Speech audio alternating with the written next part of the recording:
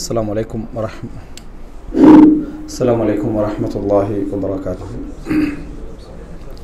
إن الحمد لله نحمده ونستعينه ونستغفره ونعوذ بالله من شرور أنفسنا ومن سيئات أعمالنا من يهده الله فلا مضل له ومن يضلل فلا هادي له وأشهد أن لا إله إلا الله وحده لا شريك له وأشهد أن محمدا عبده ورسوله أما بعد.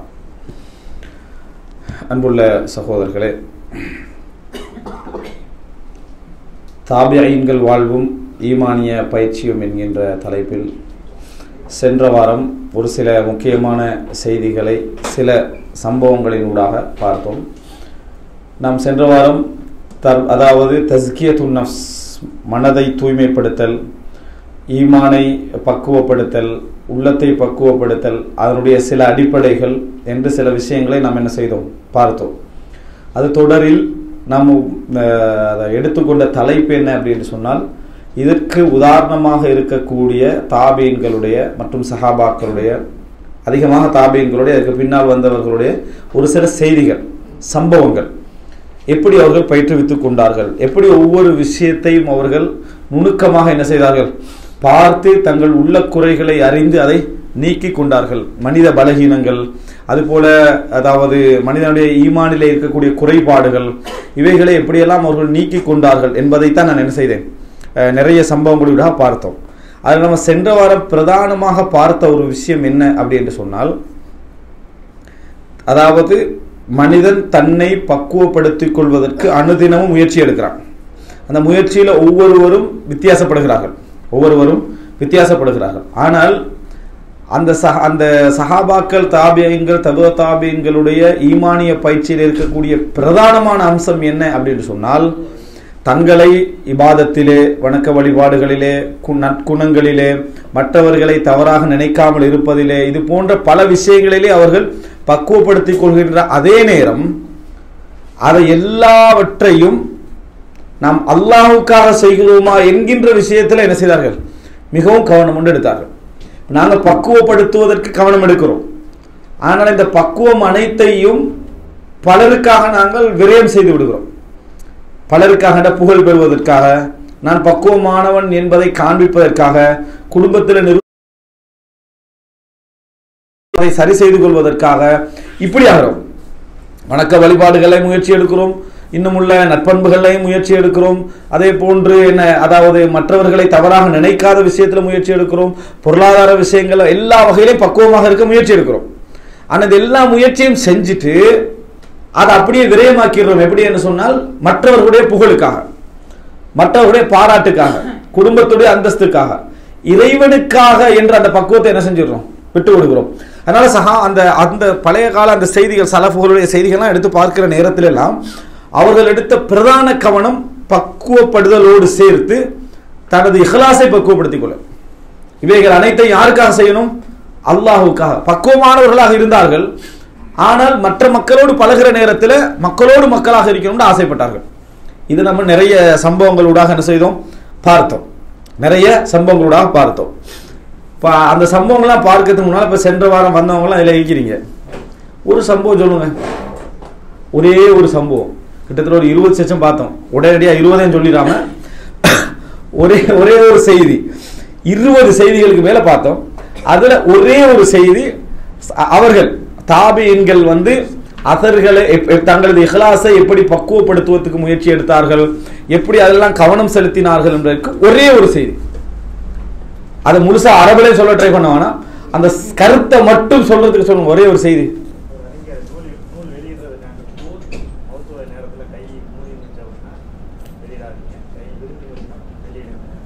அதாவது மாஷா அல்லாஹ், அதாவது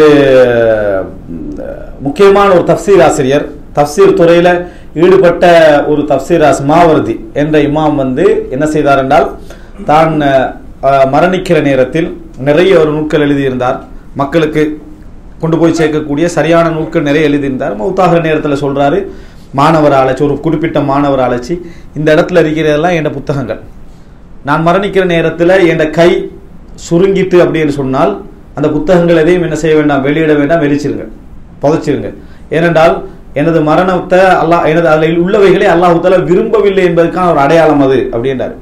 அதே நேரம் என் கை விரிந்த நிலையில் இருந்தால் அந்த புத்தகங்களை நீங்க என்ன செய்ய வெளியிடுங்கள் அப்படின்னு சொன்னார். அதுக்கான ஆதாரங்களை நம்ம பார்த்தோம். ஏன்னா மரணத்தின் பொழுது மோசமான மரணமாக இருந்தால் உடம்பு என்ன செய்யும், ஒன்றோடொன்று பின்னிக்கொள்ளும், கால் பின்னிக்கொள்ளும். அந்த அந்த குர்ஆன் அதை வச்சு அவர் சொல்லி இருக்கலாம். இது ஒரு வழிமுறை அல்ல, இது ஒரு வழிமுறை அல்ல. அதை வைத்து அந்த இமாம் என்ன செஞ்சிருக்கலாம், சொல்லி இருக்கலாம். மரணிக்கிற நேரத்தில் அவர் கை விரிந்த நிலையில் இருந்தது, புத்தகம் வெளியிடுவதற்கான அந்த அடையாளமாக அது இருந்ததுன்னு சொல்லி நான் சொன்னேன். சொல்ற நேரத்தில் நம்ம யோசிக்கிறோம் என்னன்னா, சரியானதை எழுதியிருக்கிறேனா பிழையானதை எழுதியிருக்கிறேனா என்பதற்காக அவர் சொல்லலை. பிழையானதை எழுதியிருந்தா அந்த நேரத்தை அவர் என்ன செஞ்சிருக்கணும், சரியானதை எழுதிக்கிறாரு. ஆனா அதை நான் அல்லாஹுக்காக எழுதியிருக்கிறேனா, அல்லாஹ் திருப்திப்பட்டிருக்கிறானா இல்லையா என்பதற்காக வேண்டி தான் அவர் செஞ்சாரு, செய்தார் அப்படி என்று சொன்னேன். வேற இன்னொரு சம்பவம், பேசிக்கொண்ட விஷயத்துல அழகான விஷயமா நம்ம சொல்லிடுவோமா, அதை நீங்க அழகுபடுத்தி நடத்துவீங்களா அப்படின்ற, அதாவது முன்ன முழுசா சொன்னீங்கன்னா நல்லா இருக்கும். அதாவது ரெண்டு முக்கியமான சம்பவம் என்னன்னா, இமாம் சுஃபியான் அத்-தௌரி, இமாம் அப்துல்லா இப்னு முபாரக் இல்ல இமாம் சுஃபியான் அத்-தௌரியும் ஃபுதைல் இப்னு ஐயாதும், சுஃபியான் அத்-தௌரியும் ஃபுதைல் இப்னு ஐயாதும் உட்கார்ந்து நேரம் ரெண்டு பேரும் நல்ல முன்மாதிரியானவர்கள் இந்த விஷயத்துக்கு, அது ஜுஹுதுக்கு. நேரம் பேசி முடிஞ்சு எல்லாம் முடிஞ்ச பின்னால ரெண்டு பேரும் எழும்புறாங்க, ஒருத்தருக்கு ஒருத்தர் நல்ல ஈமானிய விஷயங்களை பேசிட்டு எழும்புறாங்க. இது நல்ல ஒரு மஜ்லிஸ் அப்படின்னு ரெண்டு பேர் அவர் புகழ்றார் சுஃபியான் தௌரி. ஆனா இவர் ஃபுதைல் இப்னு ஐயாத் சொல்றாரு, இது கெட்ட மஜ்லிஸாக இருக்கும்போது நான் என்ன செய்கிறேன், பயப்படுகிறேன். காரணம், நம்ம ரெண்டு பேரும் உட்கார்ந்து நான் பேசுகிற நேரத்தில் எது நல்ல திறமையான அழகான வார்த்தைகளாக இருக்குமோ அதை செலக்ட் பண்ணி உங்களுக்கும், நீங்க எது நல்ல அழகான வார்த்தையாக இருக்குமோ அதை செலக்ட் பண்ணி எனக்கும் பேசினோமா இல்லையா, அதன் மூலம் ரெண்டு பேருடைய திறமையை என்ன செஞ்சுக்கணும், நிரூபிச்சுக்கிட்டோம். எனவே இது ஒரு கெட்ட மஜ்லிஸாக இருக்குமோ அப்படின்னு நான் என்ன செய்கிறேன், பயப்படுகிறேன். அதிலையும் இஹ்லாஸ் தான் என்ன செய்தார்கள், பார்த்தார்கள். அப்ப அவர் சொன்னார், என்னது, அஹைதனி அஹ்யாக்கல்லா, என்னை உயிர்ப்பித்தீர்கள், அல்லாஹ் உங்களை என்ன செய்வானாக, உயிர்ப்பிப்பானாக என்று சொன்னான்னு செய்தி பார்க்கிறோம். இந்த செய்திகள் எல்லாம், இது போன்ற அந்த செய்திகள்லாம் நீங்க ஒரு அதாவது ஒரு இஸ்திஹ்லார் பண்ணி பார்த்தீங்கன்னா, திருப்பி எடுத்து பார்த்தீங்கன்னு சொன்னால் இதெல்லாம் ஒரு முக்கியமான பகுதிகள். இதெல்லாம் ஒரு முக்கியமான பகுதிகள். அவர்கள் தங்களை பக்குவப்படுத்துவதோடு அந்த பக்குவத்தை இறைவனுக்காக செய்கிறோமா என்று பார்த்தது, இறைவனுக்காக செய்கிறோமா என்று பார்த்தது மிக முக்கியமான பகுதி. இன்ஷா அல்லாஹ் அந்த தொடரில் இன்னும் ஒரு சில செய்திகளை நாம் என்ன செய்கிறோம், பார்க்க இருக்கிறோம். அது எப்படியெல்லாம் அவர்கள் பக்குவத்தை கையாண்டார்கள், அதில் என்னென்ன விஷயங்கள்லாம் பார்த்தார்கள் என்ற தொடர் தான் நாம் இப்ப பார்க்கக்கூடிய விஷயம். அடுத்ததாக என்னன்னு சொன்னால்,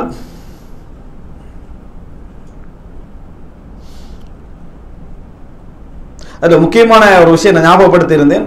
ஒரு அறிஞருடைய துவா, முத்தர்ரிஃப் இப்னு அப்துல்லா என்றவருடைய ஒரு துவாவை சொன்னேன். இஹ்லாஸோடு சம்பந்தப்பட்ட துவா உண்டு. அவர் இப்படி துவா கேட்பாரு, ஞாபகம் இருக்குதா? முத்தர்ரிஃப் இப்னு அப்துல்லா என்ற ஒரு அறிஞர் இஹ்லாஸோடு சம்பந்தப்பட்ட ஒரு அழகான ஒரு துவாவை கேட்பாருன்னு சொன்னேன். நான் நினைச்சேன் நீங்க போன நாள்ல இருந்து அந்த துவாவை ஒரு வாரமா கேட்டுக்கிறீங்க. ஏன்னா அந்த துவாவை படிச்சா நம்ம கேட்கறது மாதிரி இருக்குது தானே, அப்படி கேட்டுட்டே இருக்கீங்களோன்னு நினைச்சேன். சரியா, ஞாபகமே இல்லை. அவர் என்ன சொல்லுங்க,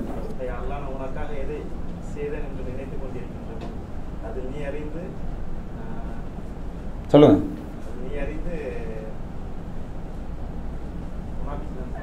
முகஸ்துதி, மாஷா அல்லாஹ். அதாவது யா அல்லாஹ், நான் எந்த அமலை உனக்காக செய்தேன் என்று உறுதியான முறையில் நினைச்சு செஞ்சு கட்டிக்கிறேன். அதுல நான் முகஸ்துதிக்காக செய்திருந்து எனக்கு தெரியாத ஒரு முகஸ்துதி நீ தெரிந்திருந்தா, எனக்கும் தெரியாது.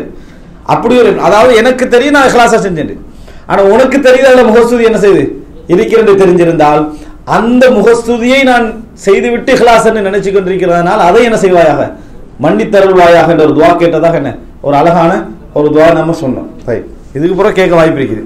அவ்வளவு ஒரு அழகான ஒரு துவா. அடுத்ததாக என்னன்னு சொன்னால்,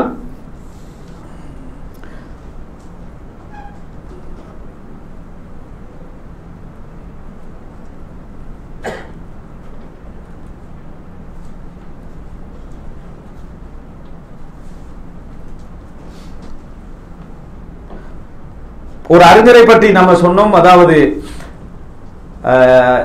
முக்கியமான ஒரு அறிஞர், ஆனால் நமக்கு பிரபல்யமான ஒரு அறிஞர் தான் அவர். அதாவது யாரிடத்தில் படித்தார், யாரிடத்தில் கேட்டார், யாரிடத்தில் கற்றுக்கொண்டார் அப்படின்னு கேட்கிறாங்க. அந்த நேரத்தில் அப்துல்லா முபாரக் ரஹிமஹுல்லா அவர்கள் யாரிடத்துல கற்றுக்கொண்டார், யாரிடத்துல கேட்டார் என்பதையெல்லாம் சொல்லாம அவருடைய சில பண்புகளை சொல்றாரு. சொல்லிட்டு வார்த்தையில கடைசியா சொன்னார், எந்த ஒரு சமுதாயத்தோடு சாப்பிட உட்கார்ந்தாலும் கடைசியாக கையை உயர்த்துவராக அவர் தான் இருப்பார்.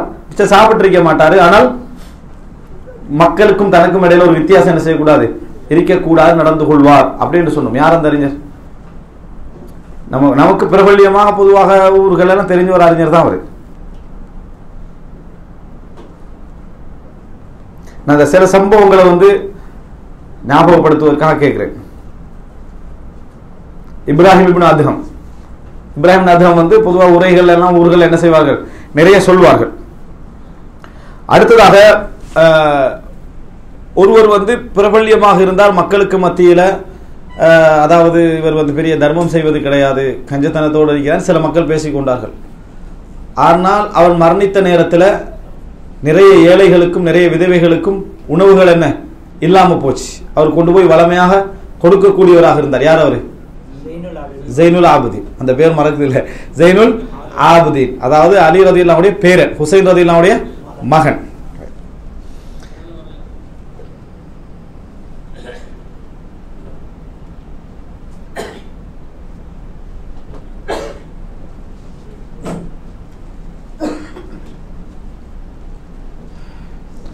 அதே போல சில வரலாறுகள் நான் தவிர்த்த இதில் சொல்லலை. ஏன்னா நம்ம இருக்கக்கூடிய இந்த காலம் எல்லா செய்திகளையும் முகஸ்துதி அதிகமாகி முகஸ்துதி இல்லாத விஷயங்களை முகஸ்துதின்னு பார்க்கக்கூடிய ஒரு காலகட்டத்தில் இருக்கணும். அதனால சில செய்திகளை தவிர்த்தேன். அதெல்லாம் பார்த்தீங்கன்னு சொன்னால், அந்த செய்திகள் எல்லாம் பார்த்தீங்கன்னு சொன்னால், அதாவது இஹ்லாஸுக்கு அடையாளமான என்னென்ன விஷயங்கள் இருக்கிறதோ அந்த அடையாளங்கள் வெளிப்படுகிற நேரத்தில் அதை மறைப்பதற்கு முயற்சி எடுத்த நிறைய செய்திகள் என்ன செய்து இருக்குது. உதாரணமா, ஒரு மனிதருக்கு கண்ணால ஒரு மார்க்க விஷயம் பேசிக்கொண்டிருக்கிற கண்ணால கண்ணீர் போகுதுன்னா அது எப்படி கருதப்படும்? இஹ்லாஸா என்ன செய்யும்? அந்த மனிதத்தில் உள்ள ஒரு ஈமானா உண்டா கருதப்படும். ஒரு மனிதர் இரவுல விழிச்சிட்டிருக்கிறார், ஃபஜ்ருக்கு ஒரு 3:30 நீங்க போன் அடிக்கிறீங்க. இந்த காலப்பகுதியில், சூட்டு காலத்துல இல்ல, இந்த டைம்ல என்னது நீங்க கோல் அடிக்கிறீங்க. உடனே ஆன்சர் பண்றாரு. என்ன வரும்? வித்திரில் இருக்கிறார் போல. என்னது உதாரணத்துக்கு சரியா நினைவு வரும். அப்ப இது போல இதே மாதிரி சைஃப் கோடை காலத்துல 3:30 அடிச்சு ஆன்சர் பண்ணலாட்டி தொடல போல அப்படி ஒரு மனிதனுக்கு வரும். அது இஹ்லாஸ் அற்ற ஒரு எண்ணம் வரும். அதையும் தவிர்க்கணும். இது புள்ளி பாதத்துல இருக்கிறார் எண்ணம் வரும். இதையும் என்ன செய்யணும்? தவிர்க்கணும். அது கெட்ட எண்ணம், இது நல்ல எண்ணம். சரியா? இந்த நல்ல எண்ணம் இவருக்கு பிரச்சனை இல்லை, அவருக்கு பிரச்சனை. தொழுகிறது இல்லை, என்ன தொழுகிற பேரை என்ன செய்யறது, எடுத்துக்கிறது, அதுவும் ஒரு பிரச்சனை. இந்த மாதிரி சில செய்திகள் ஒரு உதாரணம் பாருங்க. ஒருவர் அதாவது ஒரு தாபீன்கள் ஒருவர் அந்த ஒரு குறிப்பிட்ட ஒரு செய்தி வருவதற்காக இஸ்திர்கா, அதாவது மந்திரித்து கேட்டல் சம்பந்தமாக ஒரு செய்தி வருவதற்கான ஒரு சம்பவம் நடக்குது. அதாவது என்னை அதாவது இந்த முக்கியமான ஒரு செய்தி ரசூல் ஸல்லல்லாஹு அலைஹி வஸல்லம் சொன்னார்கள், 70,000 பேர் என்ன செய்ய மாட்டார்கள், இந்த 70,000 பேர் விசாரணைகள் இன்றி சொர்க்கம் போவார்கள். 70,000 பேர் விசாரணை இன்றி சொர்க்கம் போவார்கள். அவர்கள் யாருன்னா மந்திரத்தை கேட்க மாட்டார்கள், சகுனம் பார்க்க மாட்டார்கள், இறைவன் மீதே என்ன செய்வார்கள், தவக்குள் வைப்பார்கள். இந்த ஹதீஸை சொல்லுவதற்கான ஒரு சம்பவத்தில் வரக்கூடிய செய்தி. ஒருவர் நீங்க நேற்று இரவு அதாவது ஒரு நட்சத்திரம் விழுந்ததை பார்த்தீர்களா அப்படின்னு கேட்கிறார். நேற்று இரவு ஒரு நட்சத்திரம் எரிகள் விழுந்ததை அதை பார்த்தீர்களா அப்படின்னு கேட்கிறார். இப்ப நேற்றிரவு எரிகள் தஹஜ்ஜத் நேரத்தில் விழுந்ததை பார்த்தீர்களான்னு கேட்டா கேட்கிறவருக்கு என்ன ஃபீலிங் வரும்? வித்துருதான், அதான் அவர் என்ன செஞ்சுக்கிறாரு அப்படி ஒரு ஃபீலிங் வரும். இந்த ஃபீலிங்கை யார் பெற்றுக்கொள்வதற்கு ஒரு அதாவது தகுதியானவர் அப்படி என்று சொன்னால், உண்மையிலேயே ஒரு மனிதர் தொழுது வித்துரு தொழுது இருந்து அப்படிப்பட்ட நேரத்தில் இன்னொருவருக்கு நல்லெண்ணம் வந்துச்சுன்னு சொன்னா அது ஒரு பிழை என்று கூட சொல்ல வேண்டிய அவசியம் இல்லை. இவர் காற்ற எண்ணம் இல்லாம இருந்தா பிழை என்று சொல்ல வேண்டிய அவசியம் இல்லை. ஏன்னா எரிகள் இரவுல விழுது, நீங்க பாத்தீங்களான்னு கேட்கிற நேரத்தில் கொஞ்சம் நீங்க நேரத்தை சொல்ல வேண்டிய ஒரு நிலை என்ன செய்யும் ஏற்படும். 1 மணிக்கு எரிகள் விழுந்து பாத்தீங்களா அப்படின்னு நிலைமை ஏற்படும். இவற்ற நோக்கத்தில் அது இல்லாது விட்டால், 1 மணி 2 மணி என்று சரியா பார்த்து சொல்லி நான் தஹஜ்ஜத் தொழுகை காட்டணும் என்ற எண்ணம் இல்லாது விட்டால் இவர் குற்றவாளி இல்லை, அது பிரச்சனை இல்லை. ஆனால் தொழாமலும் இருந்துட்டு வித்ரும் தொழல தஹஜ்ஜத்தும் தொழல, நான் கேட்கிற கேள்வியினூடாக நான் ஒரு அமல செஞ்சேன் இவர் புரிஞ்சு கொள்வார் என்கின்ற நிலையிலிருந்து அவன் நினைச்சா நான் என்ன செய்ய கண்டுகொள்ளாம போறத கூட இஹ்லாஸ் இல்லைன்னு நினைச்சாங்க. புரியுதா உங்களுக்கு? அதாவது நேற்று ஒரு எரிகள் விழுது பார்த்தீர்களா அப்படின்னு ஒருத்தர் கேட்கிற நேரத்தில் முன்னால் உள்ளவருக்கு என்ன வரும்னா, இவர் தஹஜ்ஜுத்ல எழுப்பியிருப்பாரு, வித்ரு தொட்டிப்பா, அந்த டைம்ல வெளியே போற நேரத்தில் அதை கண்டிப்பாருன்னு என்ன ஈஸியா வரும், வருதுன்னு நமக்கு விளங்குது. நம்ம என்ன செய்யறோம், பேசாம போயிடும். அவன் நினைச்சுக்கிறது நம்ம என்ன குத்தவன் சொல்லி அப்படின்னு நினைச்சிட்டு போயிடுறோம். இதை கூட இவங்க இஹ்லாஸ் இல்லைன்னு நினைச்சாங்க. இது கூட நம்மளை பத்தி கொஞ்சம் இல்லாத அவங்கள்ட்ட என்ன செய்யறோம், காட்டி கொள்றோம். அவர் உடனே சொல்றாரு, கேட்டுட்டு, அம்மா இன்னி மா குந்து ஃபீ ஸலாத்தி, நான் தொழுது கொண்டிருக்கல. அம்மா இன்னி மா குந்து ஃபீ ஸலாத்தின், நான் தொழுகையில் இருக்கவில்லை. வலாக்கின் அதாவது லுதிஹ்து வலாக்கின்னி லுதிஹ்து, நேத்திரவு எனக்கு ஒரு தேல் கொட்டிட்டு அந்த வழியில முழிச்சிட்டு இருந்த டைம் நான் அதை என்ன செய்தேன், நான் கண்டேன் அப்படின்னு சொல்றான். இப்ப என்னத்தை இல்லாம ஆக்கிட்டாருன்னு சொன்னா, இவர் விழிச்சிருந்தது எதனால, தேல் கொட்டியதனால விழித்திருந்தேன் அப்படின்னு சொல்லி என்ன செஞ்சிட்டாரு, அதை காட்டி விட்டார். அப்ப என்ன புரிஞ்சுக்கிறோம்னு சொன்னால், அவர்கள் அந்த பொத்தாம் பொதுவாக பேசி புகழ் தேடுகின்ற அந்த நிலைமையிலும் அவங்க என்ன செய்யல, அதுல கூட நமது இஹ்லாஸ் பாதிக்கப்படக்கூடாது என்றதுல மிகவும் கவனமாக இருந்தார். அதுல கூட நமது இஹ்லாஸ் பாதிக்கப்படக்கூடாது என்பதுல மிகவும் கவனமாக இருந்தார். இதுலயும் இன்னொரு விஷயத்தை நம்ம புரிஞ்சு கொள்ள வேண்டும். இதுலயும் பெருமை தேடலாம், சைத்தானுக்கு எல்லாத்துலயும் ரூட் இருக்கு. இதுலயும் பெருமை தேடலாம். எது பாருங்க, அந்த மனுஷன் தொழலைன்றாரு, அது அவருடைய பெருந்தன்மையை காட்டுது. தெரியலாமா இல்ல, அது இதுலயும் என்ன செய்யலாம், பெருந்தன்மை பாராட்டையும் புகழ்ச்சியும் என்ன செய்யலாம், தேடலாம். ஆனா மனிதனுக்கு ஒரு எல்லை அளவுக்கு தான் என்ன, தன்னைய அப்படி இல்லை இப்படி இல்லைன்னு சொல்றோம், ஒரு எல்லை அளவுக்கு தான். அதுக்கு அங்கே போனா அப்படி போயிட்டே இருக்கும் தௌரா, சரியா, திருப்பி போய்கிட்டே இருக்கும். அதனால இந்த இடம் வரைக்கும் அவர் என்ன செய்ய விளங்கப்படுத்துறாரு. அதுக்கப்புறம் அல்லாஹ் வசிபு, அல்லாதான் போதுமானவன், அல்லாதான் கேள்வி கணக்கு கேட்கக்கூடிய. நான் இந்த வார்த்தையை கவனிக்க வேண்டும். அம்மா இன்னி மா குந்து ஃபீ ஸலாத்தி, நான் தொழுது கொண்டு இருக்கவில்லை. வலாக்கின்னி லுதிஹ்து, எனக்கு என்ன ஒரு தேள் கொட்டிட்டு அதனால நான் என்ன செஞ்சேன், விழிச்சிருந்தேன். அப்படி இது அவர்கள் செய்யாத அமலின் மூலமும் புகழ் தேடக்கூடாத இடத்துல கவனமாக இருந்தார்கள். இதனாலதான் ரசூலுல்லாஹி ஸல்லல்லாஹு அலைஹி வஸல்லம் சொன்னார்கள், இன்னல்லாஹ யுஹிப்புல் அப்த தகியல் ஹஃபியல் கனி, அல்லாஹ் தஆலா 3 பண்புகள் உள்ள இந்த பண்புகள் உள்ளவனை விரும்புகிறான். அத்தகை இறையச்சம் உள்ளவன், அதே போல அல் ஹஃபி புரியப்படாமல் மறைந்து வாழ்பவன், அல் கனி போதும் என்ற திருப்தியோடு வாழ்கின்றவன். அதுல மிக முக்கியம் அல் ஹஃபி, புரியப்படாமல் மறைந்து வாழ்கின்றவன். புரியப்படாமல் மறைந்து வாழ்கின்றவனா, சிலர் நம்ம வெளியில பார்க்கிறோம், மாஷா அல்லாஹ் நல்ல வணக்கசாலி, நல்ல இபாதத்தாளி, பார்த்தா விளங்குது, இஹ்லாஸ் விளங்குது, தக்வா விளங்குது அப்படின்னு விளங்குற அளவுல அவருடைய செயல்பாடுகள் இருக்குது. அவர் காட்டிக்கிறதெல்லாம் அப்படி இருக்குது. ஆனா உள்ள போனா வெளியில மக்கள் நினைக்கிறதை விட கேவலம் அல்லது டவுன். வெளியில மக்கள் 80 நினைக்கிறாங்க, அவர் உள்ள 50 வாழ்றாரு. வெளியில 80% மக்கள் நினைக்கிறாங்க, உள்ள அவருடைய நிலைமை என்ன, 50% என்ன செய்யறாரு, வாழ்றாரு. என்றால் இவர் இருக்கிறதை விட அதிகமா மக்கள்கிட்ட அவர் காட்டாது விட்டாலும் மக்கள்கிட்ட அந்த நிலைமை அவர்கிட்ட இருக்குது. இது அதுக்காக வேண்டி அந்த 30 குறைச்சி 50 ஆங்கன்னு அர்த்தம் அல்ல. ஆனா மக்களிடத்தில் இவர் உள்ள நலவை விட அதிகமானவராக கருதப்படுறார். இன்னும் சிலர் இருப்பாங்க எப்படி என்று சொன்னால், அதாவது சமமானவர்கள், உள்ள எப்படியோ அதே அளவில் மக்கள்கிட்ட வெளியேறியப்பட்டிருப்பாங்க. அவர் இப்படித்தான் வளமே சாதாரணமா தொழுவார், இந்த மாதிரி தான் உள்ள இருக்கிறார், வெளியே நிற்கிறார். நல்ல பொறுமைசாலி, வீட்டிலையும் பொறுமைசாலி, வெளியே பொறுமைசாலி, நல்ல அஹ்லாக்குள்ளவர், வீட்லையும் அஹ்லாக்குள்ளவர், வெளியே அஹ்லா சமமா இருப்பார். இன்னும் சிலர் இருப்பாங்க, ஒரு சுண்ண தொழுறத காணல, ஃபர்லுக்கெல்லாம் வந்துடுறாரு, ஓகே, குர்ஆன் ஓதல் அது இதெல்லாம் ஒன்றும் இல்லை அப்படின்னு மக்கள் பேசிக்கிறாங்க. ஆனா மக்கள் பேசுவதை உள்ளத்துல தனிமையில எடுத்து பார்த்தா பெரிய இபாதத்தாலியா என்ன செய்யறாரு, இருக்கிறார். இதுல யார் அல்லாஹ்விட்ட மிகவும் விருப்பமானவர், இந்த 3ஆம் நபர் தான். அதைத்தான் ரசூல் ஸல்லல்லாஹு அலைஹி வஸல்லம் சொன்னாங்க, அல் ஹஃபி, புரியப்படாத நிலையில் வாழுகின்றவர்கள் அல்லாஹு தஆலா விரும்புகிறான், அல்லாஹு தஆலா விரும்புகிறான் அப்படின்னு சொல்லி. ஏன்னா வெளிப்படையாக பார்த்தீங்கன்னு சொன்னா, தொழாத தனிமையில போய் இந்த திக்ருகள்ல இந்த மாதிரியான இபாதத்துக்கள்ல ஈடுபடாதவரும் ஈடுபட்டுட்டு அறியப்படாதவரும் சமனா தான் இருப்பாங்க. ஈடுபட்டுட்டு அறியப்படாதவரும் ஈடுபடாமலே இருக்கின்றவர்களும் ஒரே விமர்சனம் தான் இருக்கும், அப்படியா இல்லையா? அதையும் தாங்கிக்கொண்டு ஒருத்தர் பொறுத்துக்கொண்டு தனிமையால வாழ்க்கையில மட்டும் விவாதத்தோடையும் வெளிப்படையாக எல்லோரோட சமமாகவும் யார் இருக்கிறாரோ அவர் என்ன மிகவும் ஒரு சிறந்த மனிதர் அப்படின்றத புரிஞ்சுக்கணும். இதுக்கு ஒரு செய்தியை பாருங்க. இப்ப நம்ம பொதுவாகவே இதெல்லாம் நம்முடைய இஹ்லாஸில் உள்ள பிரச்சனைகள். அல்லாஹ் தஆலா உள்ளத்துல அப்படி, அதாவது என்னது, உள்ளத்துல ஓடக்கூடிய ஒவ்வொன்றையும் அல்லாஹ் தஆலா அறிஞ்சவன். நம்ம வீட்டில் தஹஜ்ஜத்துக்கு எழுப்புறோம்னு வைங்களேன், ஒரு 2 விசிட்டர்ஸ் வந்துகிறாரு. நம்ம ஏற்கனவே சொன்னோம், விசிட்டர்ஸ் தங்கி இருக்கக்கூடிய நேரத்தில் சிலர் நீண்ட தொழுகைகள் தொழுவார்கள். வந்திருக்கக்கூடிய விசிட்டர்ஸுக்கு ஒரு சின்ன அடையாளம் கூட தெரியாது. நம்ம என்ன செய்வோம், பாத்ரூம் தலைகளா பிரட்டிடுவோம், வணங்கிட்டானே.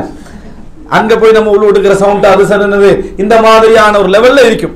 ரசூலுல்லாஹி ஸல்லல்லாஹு அலைஹி வஸல்லம் அவர்கள் பள்ளியில தங்கி கொண்டிருப்பாங்களே, அவர் ரசூலுல்லாஹ்வை சந்திக்க வந்தவங்க விசிட்ட சந்திக்க தங்கி இருப்பாங்க. ரசூலுல்லாஹ் சில நேரத்துல நேரத்தோட பள்ளிக்கு என்ன செய்வாங்க, தொழுவதுக்கு எதுக்கோ வருவாங்க. அப்படி வந்தால் ரசூல் ஸல்லல்லாஹு அலைஹி வஸல்லம் சலாம் சொல்வார்கள். எப்படி சலாம் தெரியுமா? நம்ம சொல்றது நம்ம கோபத்தோட வேற சலாம் சொல்லுவோம். அப்படிதான் சலாம் அலைக்கும். என்ன இந்த டைம்ல தூங்கிட்டு இருக்கிறான், ஒரு 3 ரக்காத் வித்ர் தொழுதா என்னன்னு போடுற சவுண்ட்ல எல்லாரும் எழுப்பணுமான நோக்கத்துல, நன்மையான நோக்கத்துல செய்வோம். ரசூலுல்லாஹ் எப்படி சலாம் சொல்வாங்க தெரியுமா? லா யூகிது நாஇமன். அவங்களோட சலாம் எப்படி இருக்கும்டா, ஆழ்ந்து தூங்குவவனை எழுப்பாது. ஆழ்ந்து தூங்குவவனை எழுப்பாது. எழுப்புமா வானாமான்ற லெவல் இருப்பானே அவனை எழுப்பும்னா இதான் ரசூலுல்லாஹ் சலாம். எழும்பிடுவோம், தூக்கம் இல்லை, இப்போ உது எடுப்போம், இந்த மாதிரி லெவல்ல இருப்பாங்களே அவர்களை அந்த சலாம் எழுப்பும். ஆழ்ந்து தூங்குறோட பதறி அடிக்க வைக்காது அந்த சலாம். விளங்கிட்டா? அப்ப ரசூலுல்லாஹி ஸல்லல்லாஹு அலைஹி வஸல்லம் இப்படித்தான் இருக்கும்னு மிக்தாத் இப்னு அஸ்வத் ரலியல்லாஹு அன்ஹு அவர்கள் சொல்லக்கூடிய செய்தி சஹீஹ் முஸ்லிம்ல வருது. இதெல்லாம் ஒரு எவ்வளவு ஒரு படிப்பினை. ஒரு மனிதன் மிக நல்லவனாக இருந்தாலும், நல்ல இபாதத்தாரியாக இருந்தாலும், அஹ்லாக்காக இருந்தாலும், அதை தனக்கும் இறைவனுக்கும் மத்தியில் வைத்துக் கொள்வதில் எவ்வளவு அவங்க என்ன செஞ்சுக்கிறாங்க. நபியாக இருந்து கூட ரசூல் ஸல்லல்லாஹு அலைஹி வஸல்லம் அவர்கள் எப்படி அதை வந்து கவனித்திருக்கிறார்கள், இது ஒரு ஆதாரமா இல்லையா? லா யூகிது நாஇமன். எந்த ஒரு தூக்கத்தில் உள்ளவரை அதை என்ன செய்யாது, அந்த சலாம் எழுப்பாது. நம்ம சொல்ற சலாம் என்ன செய்யும், கன்ஃபார்மா எழுப்பும். அப்ப ரசூலுல்லாஹோட சலாம் எழுப்பாது என்றதுண்டா ரசூலுல்லாஹோட நடவடிக்கைகள் மிக அமைதியான ஒரு நடவடிக்கையாக என்ன செய்யும் இருக்கும் என்பதை இந்த செய்தியில் நாம் என்ன செய்கிறோம், புரிந்து கொள்கிறோம்.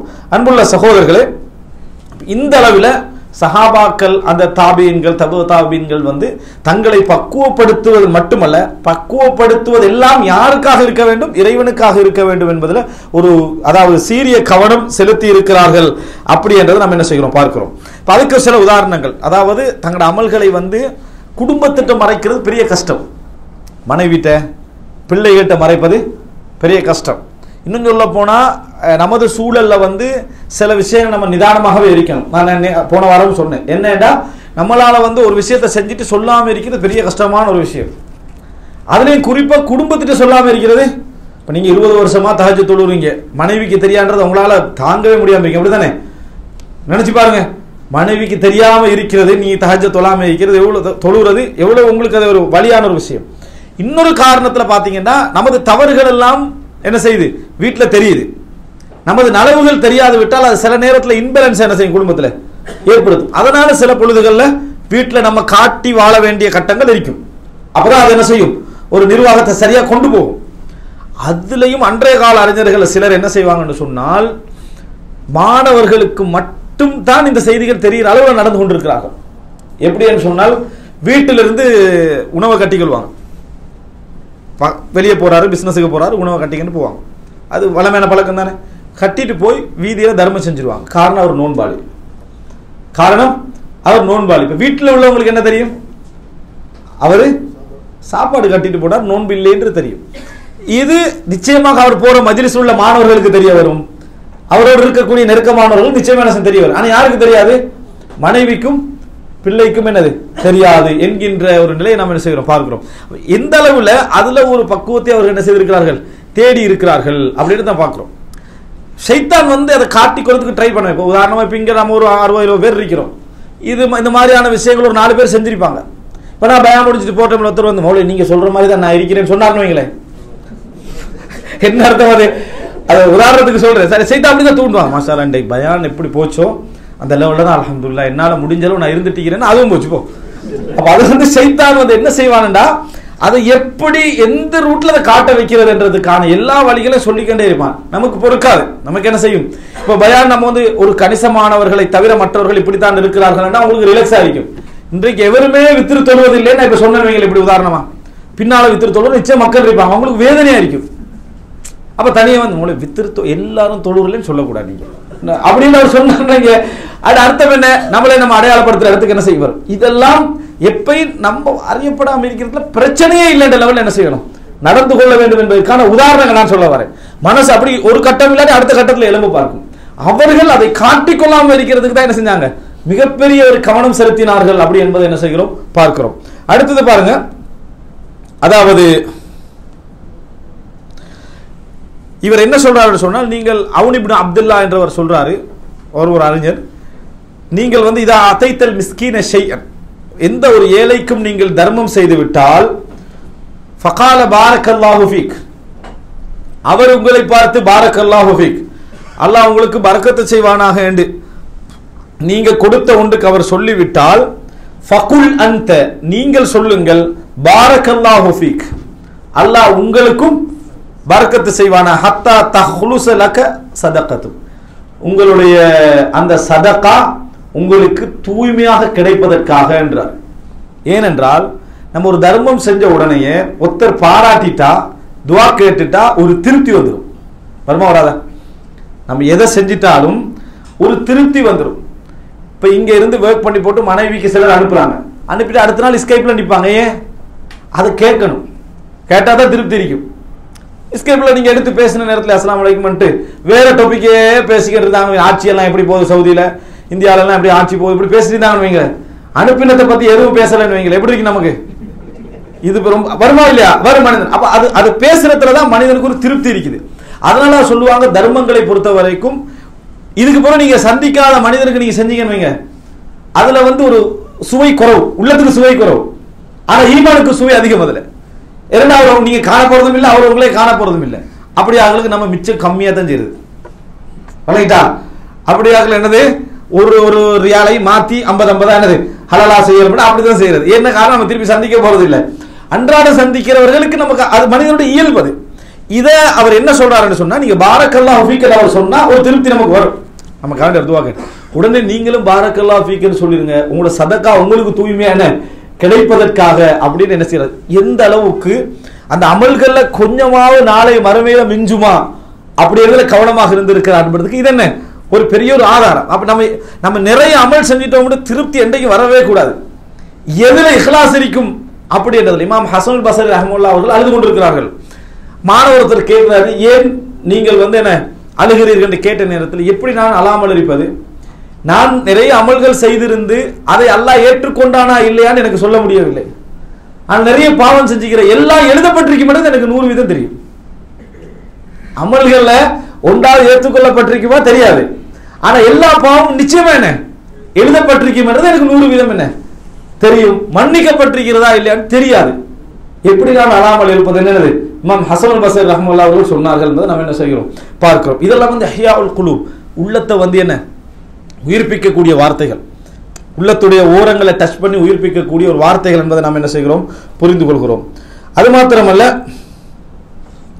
அதாவது இப்ராஹிம் இப்னு அதஹம் ரஹ்மத்துல்லாஹி அவர்கள் சொல்கிறார்கள், மா சதகல்லாஹ அப்துன் அஹப்ப ஷுஹரா, பிரபல்யத்தை அறிமுகத்தை விரும்பிய எந்த ஒருவரும் இறைவனோடு உண்மையாக நடந்து கொள்ளவில்லை. அறிமுகம் தான் முகஸ்துதி, அறிமுகம் எல்லாமே முகஸ்துதி இல்லை, அறிமுகத்தில் என்ன இருக்குது முகஸ்துதி இருக்குது. இது அல்லது அறிமுகத்தை விரும்பிய எந்த ஒரு அடியாரும் அல்லாஹ்வோடு உண்மையாக என்ன செய்யல நடந்து கொள்ளவில்லை. எவ்வளவுக்கு பிரபல்யமாகினாரோ அவ்வளவுக்கு தான் அறிமுகமானவராக மாற மாட்டேனா என்றதுல ஆர்வம் என்ன செய்ய வேண்டும், அவரிடத்துல அதிகமாக இருக்க வேண்டும். இது இமாம் இப்ராஹிம் இப்னு அதஹம் ரஹ்மத்துல்லாஹி அவர்கள் சொல்றாரு. லா யஜிது பிஷ்ர் இப்னு ஹாரிஸ் சொல்கிறார், லா யஜிது ஹலாவத்தல் ஆখিরা, மறுமை நாளுடைய டேஸ்டை, சுவையை, அதற்காக இபாதத் செய்யக்கூடிய அந்த உணர்வை ஒருவர் ஒரு நாளும் காண முடியாது. ரஜுலுன் யுஹிப்பு ஐ யஅரிஃபஹு நாஸ், மக்கள் அறிந்து கொள்ள வேண்டும் என்று விரும்பக்கூடிய ஒரு அடியானால் அறிந்து கொள்ள முடியாது. எப்படி மறுமையுடைய சுவை இருக்கும் என்பதை அவரால் ஒரு நாளும் என்ன செய்ய முடியாது, மக்களிடத்தில் தான் அறிமுகமாக வேண்டும் என்று நினைத்தவரால் அறிந்து கொள்ள முடியாது. அதே போல அதாவது இமாம் அதாவது இஜ்லி அவர்கள் சொல்கிறார்கள், மா உஹிப்பு ஐ யஅரிஃபனி பிதாஅத்திஹி கைருஹு, இறைவன் அல்லாத ஒருவன் எனது வழிபாட்டை தெரிந்து கொள்வதை நான் விரும்புவதில்லை. இறைவன் அல்லாத ஒருவன் எனது வழிபாட்டை தெரிந்து கொள்வதை, எனது இபாதத்தை, எனது நல்ல நிலைகளை தெரிந்து கொள்வதை நான் என்ன செய்யவில்லை, விரும்பவில்லை அப்படின்னு என்ன செய்யறாரு அவர் சொல்லி காட்டுகிறார். நம்ம ஏற்கனவே ஒரு செய்தி பார்த்தோம், முக்கியமான ஒரு அறிஞர் முஹம்மது இப்னு யூசுப், அவரை தேடி அப்துல்லா பின் முபாரக் ரஹிமஹுல்லாஹ் அவர்கள் ஒரு ஊருக்கு போகிறார். அந்த சம்பவத்தை முடிங்க. இமாம் அப்துல்லா பின் முபாரக் அவர்கள் முஹம்மது பின் யூசுப் அவர்களை தேடி ஒரு ஊருக்கு போறார். அந்த ஊர்ல அவரை யாருக்குமே தெரியாது. விசாரிச்சு பார்க்கலாம். ஆனா பிரபல்யம் வெளி உலகத்துல நல்ல பிரபல்யமான அறிஞர், ஊர்ல தெரியாது. கடைசியில இவர் போய் அவரை சந்திக்கிறார். சந்திச்சு என்ன சொன்னாரு? மின் ஃபத்லிக் அன்னக லா துஅரஃப், இந்த ஊர்ல நீ அறிமுகமே இல்லாமல் இருப்பதுதான் அல்லாஹ் உனக்கு செஞ்ச அருள் என்றார். நம்ம என்ன நினைப்போம்? என்ன இது மக்களை கணக்கெடுக்கிறது இல்லை, அல்லாஹ் எப்படி கணக்கெடுப்பான் அப்படி ஒப்பிடுறது, விளங்கிட்டா? மின் ஃபத்லிக் அன்னக லா துஅரஃப், உங்களுடைய சிறப்புகள் ஒன்றுதான் உங்களுக்கு இந்த ஊர்ல நீங்க யாருண்டே என்னது தெரியாமல் இருத்தல். ஊர்ல யாருண்டே தெரியாம இருத்தல்னா புரிஞ்சுக்கணும். நிறைய பேருக்கு தெரியாதான், அதை வச்சு எல்லாரும் இந்த சிறப்புகள் வந்துடக்கூடாது. அப்ப நம்மளும் சிறப்பு தான், நம்மளும் யாருக்கும் தெரியாது அதல்ல, தெரிய வேண்டிய நிலையில் இருந்து தெரியாது. நீங்க தெரிய வேண்டிய நிலையில் இருக்கிறீங்க, ஆனா உங்களை யாருன்னது தெரியாமல் இருந்தால் அது உங்களுடைய சிறப்புக்கள் உண்டு என்று சொல்லி இமாம் அப்துல்லா முபாரக் அவர்கள் சொன்னார்கள் என்பதை பார்க்கிறோம். அது மாத்திரமல்ல, அதாவது அய்யூப் அஸ்-சக்தியானி ரஹிமஹுல்லா அவர்கள் அபு மஸ்ஊத் அல்-ஜுரைரிக்கு சொல்றாரு. அதாவது அபு அய்யூப் அஸ்-சக்தியானி அவர்கள் யாருக்கு சொல்றாரு? அபு மஸ்ஊத் ஜுரைரிக்கு சொல்றாரு, இன்னி அகாஃபு அல்லா தகூன ஷுஹ்ர கத் அபகத் லி இன்தல்லாஹி ஹஸனா, நான் மிகவும் பயப்படுகிறேன். இவரும் அவரும் ஒரு சிறந்த நண்பர்கள். ஒரு சொல்றாரு, அறிவுடைய மஜ்லிஸுக்கு வார போற நேரங்கள்ல இவர் அவர்கிட்ட சொல்றாரு, இந்த அறிமுகம் நாளை மறுமையில் எனக்கு எந்த ஒரு நலவையும் விட்டு வைக்கவில்லையோ என்று நான் பயப்படுகிறேன். மக்களுக்கு மத்தியில் உள்ள அறிமுகம் எனக்கு நாளை மறுமையில எந்த ஒரு இதை விட்டு வைக்கவில்லை என்று. ஆனா இன்றைக்குள்ள பெரும்பாலான அறிஞர்களோட பிரச்சனை என்ன? அறிமுகத்தால தான் சொர்க்கம் போடுறதுன்னு நினைச்சுக்கிறான். நம்ம நல்ல அறிமுகம் ஆயிட்டோம், அதனால நமக்கு சொர்க்கம் கன்ஃபார்ம் அப்படி என்ற மாதிரியான உணர்வு வந்து ஏன் என்ன நினைக்கிறாங்க? அமல்கள் எல்லாம் போய் சேர்ந்துட்டு, எல்லாத்தையும் பிரச்சாரம் போய் சேர்ந்துட்டு, அதனால நம்ம பிரச்சாரம் செய்யற எல்லா அமல்களும் டபுள் ட்ரிபிளா என்ன செய்ய நம்மளுக்கும் கிடைக்கும் என்கின்ற அடிப்படையில் மட்டும் நினைக்கிறாங்க. அது நல்லது, அது மட்டும் அல்ல. இவர் என்ன சொல்றாரு? எனக்கு எந்த ஒரு நன்மையும் இந்த சுஹரத், இந்த அறிமுகம் விட்டு வைக்கவில்லையோடு பயப்படுகிறேன். ஏன் தெரியுமா? இன்னி லஅமுரு பில் மஜ்லிஸ், இந்த இல்முடைய மஜ்லிஸை காட்டுறாரு. இந்த மஜ்லிஸாக நான் நடந்து போகிறேன். ஃபஉஸல்லிமு அலைஹிம், நான் அவர்களுக்கு என்ன செய்கிறேன்? சலாம் சொல்லுகிறேன். வமா அரா அன்ன ஃபீஹிம் அஹதன் யஅரிஃபுனி, என்னை தெரிந்த இவர்களும் அதில் இருப்பதாக நான் என்ன செய்யவில்லை, நினைக்கல. அதாவது என்னை அறிமுகமாகி பழகி நெருக்கமானவர்கள் யாரும் இருப்பதாக நான் நினைக்கவில்லை. ஃபயருத்தூன அலைய ஸலாம பிகுவா, சலாத்துக்கு பதில் வந்து எனக்கு பலமா என்ன செய்றாங்க? நான் அஸ்ஸலாமு அலைக்கும் சொன்னா வலைக்கும் அஸ்ஸலாம் ஸ்ட்ராங்கா என்ன செய்றாங்க? இங்கிருந்து பதில் சொல்லுகிறார்கள். வயஸ்அலூனனி மஸ்அலா கஅன்ன குல்லஹும் கத் அரஃபனி, ஆனா என்னட்ட மார்க்க கேள்வி கேட்கிற நேரத்துல எல்லோரும் அறிஞ்ச மாதிரி என்ன செய்யறாங்க? மார்க்க கேள்விகளை என்னிடத்துல கேட்க, என்னை நல்லா தெரிஞ்சு பழகினது மாதிரி என்ன செய்யறாங்க?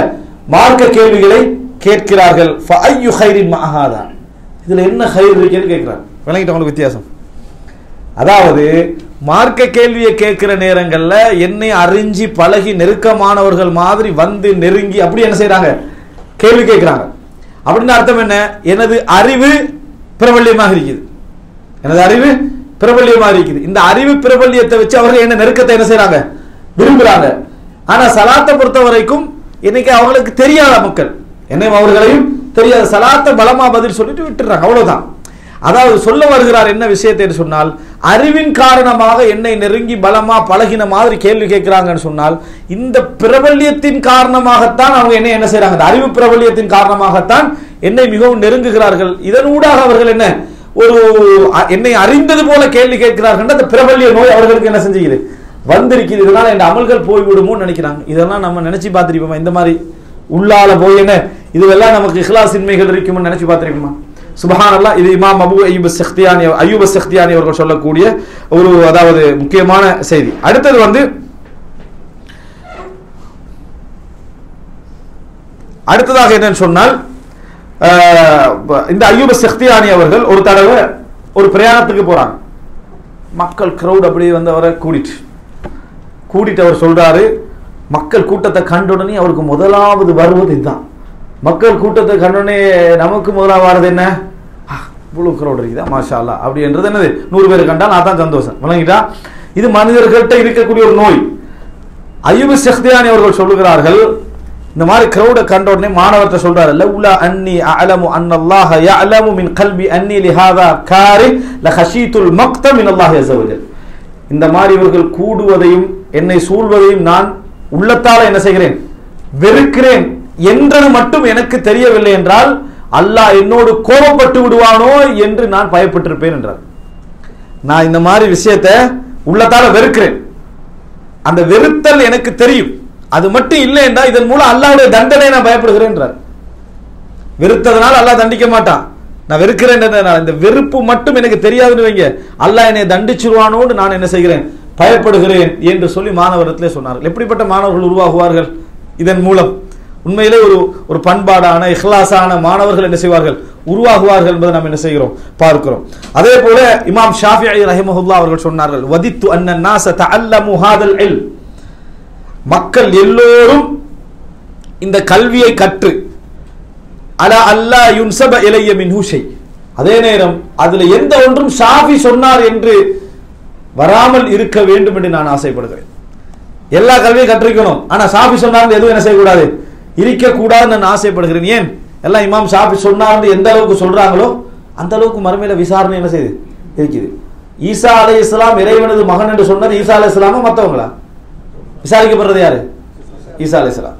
விசாரிக்கப்படுறது யாரு? ஈசா அலைஹிஸ்ஸலாம். எனவே நல்ல நிலையில் இருக்கக்கூடிய எந்த அறிஞர்களாக இருந்தாலும் அவசரமாக தங்களை மறைத்துக் கொள்ள விரும்பியதுக்கு காரணம், எந்த அளவுக்கு பேச்சுக்கள் இவரை பற்றி கூடுதல் அந்த அளவுக்கு விசாரணை இவருக்கு என்ன செய்யும், இருக்கும். அதாவது உங்களை பத்தி நீங்க எல்லா அற்புதங்களும் செய்வீங்கன்னு மக்கள் சொன்னாங்களே, நீங்க சொன்னீங்களா? இந்த கேள்விக்கு காரணம் யாரு? மக்கள். அப்ப அதனால எந்த ஒரு செய்தியும் என் பக்கம் இணைக்கப்படக்கூடாது நான் என்ன செய்கிறேன், விரும்புகிறேன். இமாம் ஷாஃபிஈ ரஹிமஹுல்லாஹ் அவர்கள் என்ன செய்தார்கள், சொன்னார்கள் என்பதை நம்ம பார்க்கிறோம். அதுபோல இமாம் இப்னுல் ஜௌஸி ரஹிமஹுல்லாஹ் அவர்கள் ஹஸன் பஸ்ரி ரஹிமஹுல்லாஹ் அவர்கள் வழியா ஒரு செய்தியை சொல்றாரு. இது பாருங்க, இதை நினைச்சு, கால குன்து மா இப்னுல் முபாரக், நான் அப்துல்லா பின் முபாரக் அவர்களோடு இருந்தேன். இப்போ உங்களுக்கு விளங்கு, சில அறிஞர்கள் இந்த விஷயத்துல என்ன பிரபல்யமாக தாபின்கள் தாபின் காலத்தில் அறியப்பட்டிருக்கிறான். அது ஒருத்தர் யாரு? அப்துல்லா பின் முபாரக். இமாம் அப்துல்லா பின் முபாரக் ஃபஅதைனா அலா சிகாயா, தண்ணி குடிக்கிறதுக்காக வேண்டி ஹஸன் பஸ்ரி சொல்றாரு என்னது, அப்துல்லா பின் முபாரக் என்ன செய்றார், போறார் ஒரு இடத்துக்கு. அந்த நேரத்தில் வன்னாசு யஷ்ரபூன மின்ஹா, மக்கள் அந்த தண்ணியை குடிச்சு கட்டிக்கிறாங்க நிறைய பேர். ஃபதனா மின்ஹு லியஷ்ரப், குடிக்கிறதுக்காக இவர் நெருங்குறாரு. வலம் யாரிஃபுன் நாஸ், அப்துல்லா பின் முபாரக் மக்கள் அறிஞ்சுகள் அல்ல யாருன்னு சொல்லி, அவர் யாருன்னு. ஆனா அவருடைய புகழ் உலகம் புகழ் பெற்ற இடத்துல இருந்தார் அவர். அந்த உள்ள மக்கள் என்ன செய்யல, அறிஞ்சுகள் அல்ல. ஃபஸஹமுஹு வதஃபஉஹு, அவரை தள்ளுறதும் அவரை இங்கே எடுத்து வீசுறதும் விளங்கிட்டா. இவர் அங்கல விழுந்து இங்கல விழுந்து இப்படித்தான் என்ன செஞ்சார், தண்ணி குடிக்கிறதுக்கு போய் அவர் தண்ணி குடிச்சாரு. ஃபலம்மா ஹரஜ், வெளியே வந்த நேரத்தில் அவர் சொன்னாரு, காலலி மல் ஐஷு இல்லா ஹக்கதா, இதுதான் வாழ்க்கைனா, இப்படித்தான் இருக்கணும். வாழ்க்கை என்றால் இப்படித்தான் இருக்க வேண்டும். யானி ஹைது லம் நுஅரஃப் வ லம் நுவக்கர், எங்களை யாருன்னு தெரியல, எங்களுக்கு கண்ணியம் என்ன செய்யல, கிடைக்கல, இப்படித்தான் லைஃப் இருக்க வேண்டும் என அதை அவர் விரும்பினாரு, சந்தோஷப்பட்டார், திருப்தி அடைஞ்சார். இதான் ஐஷ், ஹக்கதல் ஐஷு, இதுதான் வாழ்க்கை. போனாரு, எல்லா மக்களோட போட்டியா இவருக்கு என்ன செஞ்சது, இவரும் தண்ணி எடுக்க ட்ரை பண்ணார், இவர் தள்ளி விட்டாங்க, எடுத்தாங்க, தண்ணியை குடிச்சா. இந்த மாதிரி தான் லைஃப் என்ன செய்யணும், இருக்கணும் அப்படின்னு அவர் என்ன செய்தாரு, சொன்னாரு. இப்ப நமக்கு என்ன பிரச்சனை, எங்கேயாவது ஒரு இடத்துல போய் வரிசையில் நின்றாலும் நம்ம பார்க்கறது இப்படி கொஞ்சம் இருக்குது, ஏதாவது மதகுருமார்களுக்கு ஏதாவது முற்படுத்துறதுக்கு ஒரு இடம் இருக்காதா உண்டு, ரைட்டா? அல்லது நம்ம இலங்கை பஸ்ல நீங்க பார்க்கலாம்டா, ரிசர்வ் ஃபார் கிளர்ஜி என்ன மதகுருமார்களுக்கு ஒதுக்கப்பட்டிருக்கிறது. அது திருமணம் முடிக்காதவங்களுக்கு ஒதுக்கப்பட்டிருக்கிறது, மற்ற மதகுருமார்களுக்கெல்லாம். சரியா? இங்க 10-15 பிள்ளையோட பார்த்து அங்க உட்கார்ந்தா, அது அங்க இருக்கிறதெல்லாம் என்னது, கிறிஸ்தவ பாதிரி அல்லது பௌத்த மதகுரு, ஒரு இந்து மதகுரு அவருக்கு வச்சுக்கிறது மதகுரு உண்டா. ஏன்னா நமக்கு வித்தியாசம் இல்லையே, அங்க வித்தியாசம் உண்டு. அவர்களை நீங்க எந்த அளவு நெருங்குறீங்களோ அந்த அளவு கிடைக்கும். இந்த இடத்துல நமக்கு ஒரு சீட்டு கிடைக்காதான்னு நினைக்கிறது. அதே போல எல்லா இடங்களையும் நம்ம முற்படுத்தணும் அப்படின்னு நம்ம நினைக்கிறது. காடு இருக்கணும் அப்படின்னா என்ன, 50 பேர் வருஷம் அடிப்பா, நீங்க காடை காட்டி முன்னுக்கால போறது ஹராம். இந்த மாதிரியான விஷயங்கள் நமக்கு என்ன ஒரு விருப்பம். ஆனால் இந்த செய்தியில் அவர் என்ன சொல்றாரு, ஹாக்கதல் ஐஷ், இதான் வாழ்க்கை, இப்படித்தான் இருக்கணும். அதைத்தான் அவர் என்ன செய்யறாரு, விரும்பினார் என்பதை என்ன செய்யணும் பாருங்க. ரசூலுல்லாஹி ஸல்லல்லாஹு அலைஹி வஸல்லம் அவர்கள் கூட இதை ஒரு செய்தியில மறைமுகமா சுட்டி காட்டுறாங்க. ஒரு தடவை ரசூலுல்லாஹ் அந்த மக்காவுக்கு அந்த இறுதி ஹஜ்ஜில் வந்த நேரத்தில் தண்ணி கொடுத்துட்டு அப்பாஸ் ரலியல்லாஹு அன்ஹு அவர்கள். அப்ப ரசூலுல்லாஹி ஸல்லல்லாஹு அலைஹி வஸல்லம் அவர்கள் தண்ணி கேட்கிறாங்க. அப்போ இது குடிக்க வேணா, இது மக்கள் குடிக்கிற கப்பு, நான் வீட்டில் போய் ஒரு கப் எடுத்துட்டு வரேன். உம்மு ஹனீரா வீட்டுக்கு போய் ஒரு கப் எடுத்துட்டு வரேன். ரசூலுல்லாஹ் இல்லை, மக்கள் குடிக்கிற கப்பில் எனக்கு தண்ணி தாங்கண்ணா, மக்கள் குடிக்கிற கப்பில் எனக்கு தண்ணீர் தாங்கண்ணா. இந்த பழக்கத்தை உருவாக்கணும். எல்லோரோடும் நம்மளா இருந்துட்டு போகணும். வித்தியாசத்தை வேற எங்கேயா காட்டிக்கல வேண்டியதுதான். இதுல வித்தியாசம் என்ன செய்யக்கூடாது, எடுத்து எல்லோருடைய கப்ல எனக்கு கப் தாங்கண்ணா. ரெண்டாவது ரசூலுல்லாஹ் என்ன சொன்னாங்க அப்படின்னு சொன்னால், நான் அப்பாஸை எனக்கும் மக்களுக்கு தண்ணி கொடுக்க ஆசையா இருக்குது, எனக்கும் தண்ணீர் கொடுக்க ஆசையா இருக்குது. ஆனால் நான் தண்ணீர் கொடுத்து விட்டால் ரசூலுல்லாஹ் தண்ணி மக்களுக்கு கொடுத்துக்கிறாங்க, எனவே எங்களுக்கு உரிமை என்று உங்களது உரிமையில என்ன செஞ்சிருவாங்க, எல்லாரும் வந்து போட்டி போடுவார்கள் என்பதனால நான் என்ன செய்கிறேன், விட்டு விடுகிறேன். இல்லைன்னா நானும் மக்களுக்கு தண்ணி கொடுக்க என்ன செய்கிறேன், ஆசைப்படுகிறேன். அப்பாஸோட ஃபேமிலியும் தண்ணி கொடுக்கறதுக்கு அறிமுகமா இருந்தாங்க, மக்களுக்கு மத்தியில் தண்ணியை அவங்க பெரிய சிறப்பா செஞ்சாங்க. அஜஅல்தும் சிகாயத்தல் ஹாஜ், ஹாஜிகளுக்கு தண்ணீர் கொடுத்தல், இமாரத்தல் மஸ்ஜிதுல் ஹராம், மஸ்ஜிதுல் ஹராமை நிர்வகித்தல் அரபுகளுக்கு அண்டையிலிருந்து ஒரு ஒரு ஒரு பாரம்பரியம். அது அதை மக்கள் உங்கள்ட்ட இருந்து பறிச்சிருவாங்க, நான் மக்களுக்கு தண்ணி கொடுக்க என்ன செய்கிறேன், ஆசைப்படுகிறேன் என்று ரசூலுல்லாஹி ஸல்லல்லாஹு அலைஹி வஸல்லம் சொன்னார்கள் என்பதை நம்ம என்ன செய்கிறோம், பார்க்கிறோம். இதெல்லாம் மக்களோடு மக்களாக அந்த இருக்கிறத அவங்க என்ன செய்தார்கள், விரும்பினார்கள். பாவத்துல மக்களோடு மக்களாக இருக்கிறது இல்ல. எப்படி பாவத்துல என்ன, சினிமாவை பார்க்க எனக்கு டிஃபரெண்ட் எல்லாம் இல்லப்பா, நம்ம படம் நாம் இந்த பெரிய இந்த தூய்மை காட்டிட்டு பழக்கம் என்ன இல்லை, நீனும் படம் பார்க்கணும் நானும் படம் பார்க்கணும், அதே இல்லை. அதுல நீங்க பிழை, இது ஹராம், இது கூடாதுன்னு காட்டணும். அல்லது ஒரு வேன்ல போயிட்டு இருக்கிறீங்க, பாட்டு போடுறாங்க, சினிமா போடுறாங்க, பிரச்சனை, நான் மக்களோட மக்களா இருக்கிறேன். இந்த பிரபல்யம் வந்து பாவத்துல பெருமை தேடுறது, பாவத்துல இதல்ல. மற்ற விஷயங்கள்ல நல்லதுல நம்ம பெரிய ஹைலைட் ஆகாம எல்லோரும் மக்களாக இருப்பதை சிறப்பு என்று யார் சொல்றாரு, இமாம் அப்துல்லா இப்னு முபாரக் ரஹிமஹுல்லாஹ் அவர்கள் என்ன செய்தார்கள், சொன்னார்கள் அப்படி என்ற செய்தியை பார்க்கிறோம். அதே போல என்னது, அபீதா ரஹிமஹுல்லாஹ் அவர்கள் வந்து அவருடைய ஏரியா பள்ளியில சுன்னத் தொழுததை நான் கண்டதே இல்லை என்றார். இப்ப நான் சொன்ன பாருங்க, தொழாதவரும் தொழுகிறவரும் சமனாகின்ற ஒரு இடம் இது. சுன்னத்து தொழுகையில ஒருத்தர் வந்து உண்மையிலே தொழாதத்தோன்னு எழுப்பி போவான், வீட்டுல தொழுகிறொருத்தரும் என்ன செய்வாரு, எழுப்பி போவார், ரெண்டு பேரும் சமம். இப்ப போராட்டம் வரக்கூடாது, என்னடா நம்ம ரெண்டு பேரும் சமமா நினைக்கிறாங்களா, இந்தியிலிருந்து பள்ளியில சுன்னத் தொழுகிறோம்னா அதை என்ன செஞ்சிடும், அது இஹ்லாஸுடைய பிரச்சனை அது. அப்ப இதனால அவரை நான் அங்க கண்டதே இல்லைன்னு என்ன செய்யறார், மஸ்ஜிதுல் ஹைல அவர் வந்து அந்த பிரதேசத்து பள்ளியில் சுன்னத் தொழுவதை நான் கண்டதே இல்லை அப்படி என்று சொல்ற செய்தியை நாம் என்ன செய்கிறோம், பார்க்கிறோம். அதே போல் அதாவது இமாம் அப்துல்லா இப்னு முபாரக் ரஹிமஹுல்லாஹ் அவர்களுடைய நான் இன்னொரு செய்தி உங்களுக்கு சொன்னேன். அவர்களுடைய இன்னொரு செய்தி என்னென்றால், யுத்த காலத்தில் இமாம் அப்துல்லா முபாரக் அவர்கள், அதாவது ஒரு நிகழ்வு நடக்குது. அந்த என்ன நிகழ்வு சொல்லுங்க, இமாம் அப்துல்லா இப்னு முபாரக் அவர்களுக்கு நான் ஒரு செய்தி உங்களுக்கு சொன்னேன். ஒரு யுத்த காலத்தில் வச்சு துணியை மூடிட்டு வந்த, அதாவது அந்த யுத்தத்துடைய வெற்றிக்கு அந்த முபாரசா நடக்கும் அந்த நேரத்தில் அதை வீழ்த்தி காரணமானவர் யாரு, அப்துல்லா முபாரக். ஆனால் அவருடைய துணி அந்த மாணவர் என்ன செய்யறாரு, எடுத்து பார்த்த உடனே என்னது, நீங்க இந்த வேலையை செஞ்சீங்களா, அந்த மிம்ம யுஷன்னா அலைனா அப்படின்னு மிம்ம யுஷன்யு அலைனான்னு சொல்லி என்ன செஞ்சாரு, திருப்பி கேட்டார் என்ற செய்தியை நம்ம என்ன செய்தோம், நாங்க பார்த்தோம். இது இமாம் அப்துல்லா முபாரக் அவர்களுடைய ஒரு சிறப்பாக நம்ம என்ன செய்யணும் பார்க்கணும். அடுத்ததாக அன்புள்ள சகோதரர்களே, அதாவது ஹஸன் பஸ்ரி ரஹ்மத்துல்லாஹி அவர்கள் சொல்லி காட்டுகிறார்கள், அல் முஃமினு கவ்வாமுன் அலா நஃப்ஸிஹி யுஹாசிபு நஃப்ஸஹு லில்லாஹி அஸ்ஸ வஜல். ஒரு முஃமின் எப்பொழுதும் தன்னுடைய நஃப்ஸை தக்வீம் பண்ணிக்கொண்டே இருப்பான். இது என்ன, இது என்ன, இப்படி செஞ்ச சரியா, இது பிழையா, இப்படி என்ற கேள்வி அவனுக்கு தினந்தோறும் என்ன செய்யும், ஓடிக்கொண்டே இருக்கும். இது ஒரு முஃமினுடைய நிலையாக என்ன செய்யும், இருக்கும். இப்ப அல்லாஹ் தஆலா குர்ஆன்ல சொல்லி காட்டுகிறான், அதாவது ஃபலா உக்ஸிமு பின்னஃப்ஸில் லவ்வாமா, அப்படிதானே, அதாவது லா உக்ஸிமு பியௌமில் கியாமஹ் வலா உக்ஸிமு பின்னஃப்ஸில் லவ்வாமா, தன்னைத்தானே நொந்து கொள்ளக்கூடிய ஆத்மாவின் மீதும் சத்தியமாக, தன்னைத்தானே எழும்.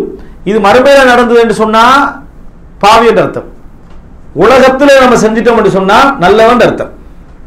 உலகத்திலே அதாவது தன்னைத்தானே நொந்து கொள்ளக்கூடிய ஆத்மாவின் சத்தியமாக என்ன, எப்பயும் எழும் நஃப்ஸா, தன்னை வந்து என்ன செய்யணும், அதாவது குறை சொல்லிக்கொண்டே இருக்க வேண்டிய தன்னை, நான் சரியா இல்லையே, நான் முறையாக இல்லையே, நான் பிழையா செஞ்சிட்டேன், இப்படி என்ற ஒரு பண்பை என்ன செய்ய வேண்டும், இருக்க வேண்டும்.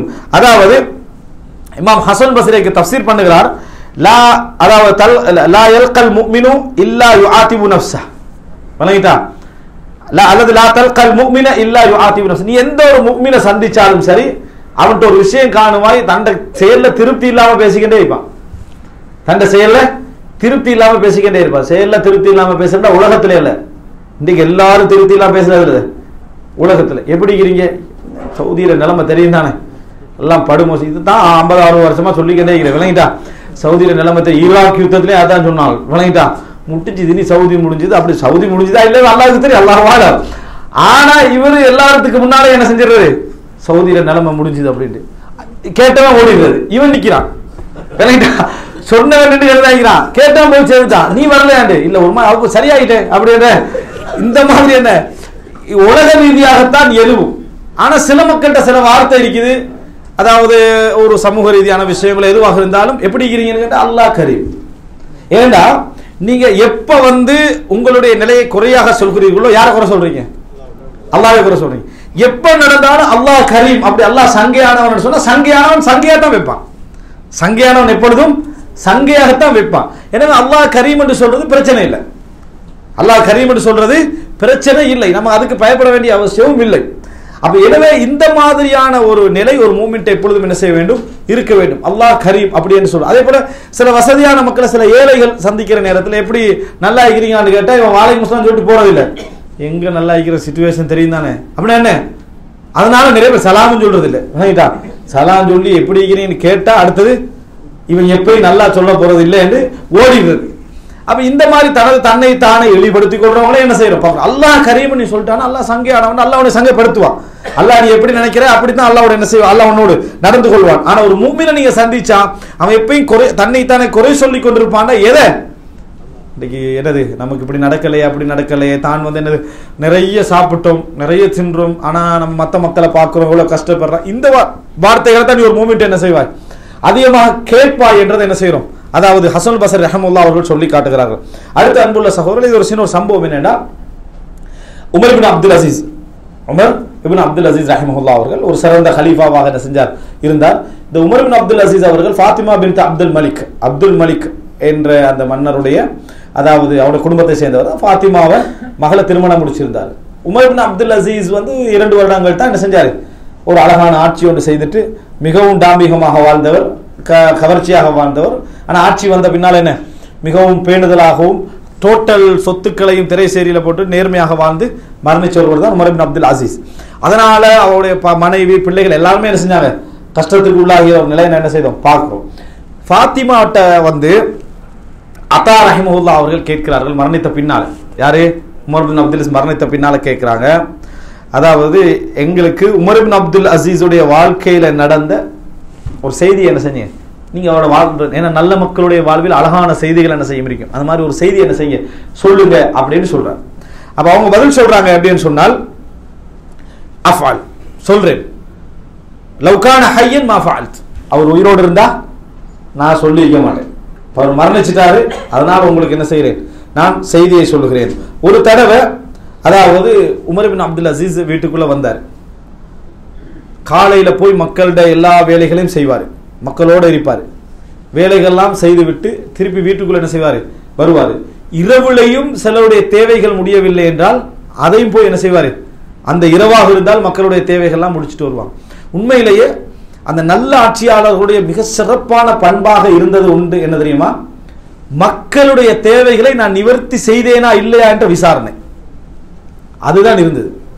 இப்போ ஆட்சியாளர்கள் மக்கள் ஏண்ட தேவையை சரியா நிவர்த்தி செஞ்சாங்களா இல்லையா என்றதை தான் பார்த்துட்டு இருக்கிறாங்க. இப்போ அவுரங்கசீப் நம்ம பேசக்கூடிய நல்ல மன்னர்கள்ல ஒருவர், அவுரங்கசீப்புடைய வரலாறு, அவர் மக்களுடைய தேவைகள் தனக்கு வருவதற்கு இடையில யார் இருக்கிறாங்க, அரசியல் பிரதானிகள் அவங்க எல்லாம் இருப்பாங்க, அவங்களோட தான் வரும், அவங்க பிள்ளையுடைய வாய்ப்பு இருக்கின்றதுனால அவர் செஞ்ச ஒரு ஏற்பாடு என்ன, நான் வெளியே குறிப்பிட்ட வெளியே வார நாள்ல யாருக்கு என்னை சந்திக்கணும் என்ற தேவை ஒன்று இருக்குது, அவர் இந்த குறிப்பிட்ட நேரத்தில் டிரெஸ் போடுங்க கட்டளை போட்டார். யாரும் என்ன செய்யறாங்க கிராஸ் பண்ணல, குறிப்பிட்ட நேரத்தில் டிரெஸ் போடுங்க, வெளியே வந்தா அவருக்கு தெரியும் இந்த டிரெஸ்ல உள்ளவர் யாரு, தன்னிட்ட ஒரு முறைப்பாடு செய்ய வேண்டியுள்ளவர் என்று அவரை என்ன செய்வாரு, இவரை அழைத்து சொல்லக்கூடிய இடத்துக்கு ஒரு ஏற்பாடு என்ன செய்தார். இதுதான் நல்ல ஆட்சியாளர்களுடைய பண்புகள்ல உண்டாக இருந்தது. அவங்க தெரிஞ்சு அலைஞ்சு போய் செய்திகள் என்ன செய்வாங்க, வெறுமனே நபர்களை நியமிச்சுட்டு இருக்க மாட்டாங்க. அது மாதிரி உமர் இப்னு அப்துல் அசீஸ் காலையிலிருந்து போனாருன்னா வேலைகள்லாம் முடிச்சுட்டு இரவில் கூட மக்களுடைய வேலைகள் என்ன செய்வார் கவனிச்சுட்டு என்ன ஏற்படணும், அல்ஹம்துலில்லாஹ் இன்றைக்கு முழு நேரத்தை யாருக்கு ஒதுக்கிட்டேன், மக்களுக்கு ஒதுக்கிட்டு திருப்தியில தான் உட்காரணும். அவர் ஒரு முறை வந்தார், அதாவது தன்னுடைய செலவில் எரிக்கக்கூடிய அந்த விளக்கை எரித்தார். அப்படிதான் அதுல வருது, தண்ட செலவுல தான் அந்த விளக்கு என்ன செய்யும் எரியும். அரசியல் இதில் இருந்தல்ல, அரசியல் அந்த அரசாங்க திரை செயல் இருந்தல்ல, எரிச்சிட்டு 2 ரக்காத் தொழுதார். தொழுத பின்னால் அதாவது அவர் முகத்துல கையை வைத்துக் கொண்டு அழ ஆரம்பித்தார். மிச்ச நேரமாக கண்ணீர் விட்டு அழ ஆரம்பித்தார்.